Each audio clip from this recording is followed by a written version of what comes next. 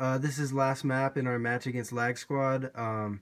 They won first map on Infection. We won second map on Stronghold. This is last map on Breach. Last round, we kill all of them. We have 2 guys left. They proceed to drop host, which you will see in this video, as we're about to win the last round and win 6-3. So just take a look. This is what happens.